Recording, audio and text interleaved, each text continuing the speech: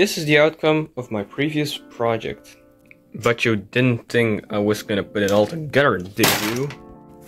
It literally took me 13 minutes to get this all apart without keeping in mind where everything goes. 13 minutes. You realize how long that is. And I don't want to be putting all these screws back in it. I'm gonna be making a modern looking all-in-one PC out of this. I do recommend you to watch my other video where I put a PC fan on this laptop.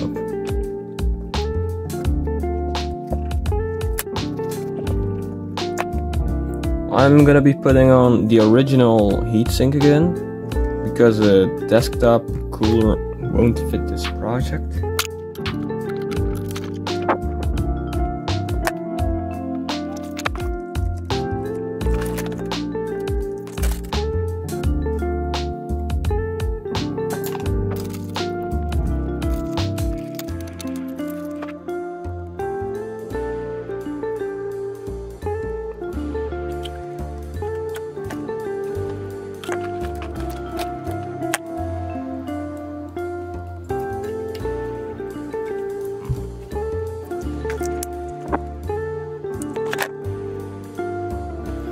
And here we have the finished product.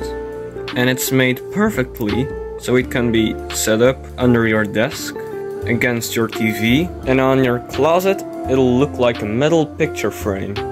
But now, let's see if it works as good as it looks. Nothing's happening. Oh. Let's go! Awesome. It works. Okay, so we have a 2nd gen i5 and 8 GB of RAM. Oh yeah, and only 64 GB. Just showing off with my grandma's internet.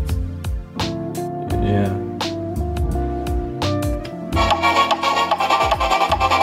I've heard worse speakers than this on a laptop.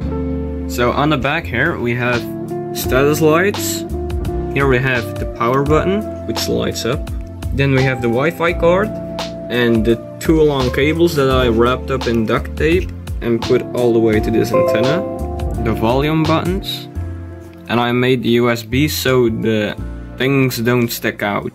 And this one on the other side is an exception, because if you want to plug in a USB stick or something, or your headphones. And then the speakers. So that's it.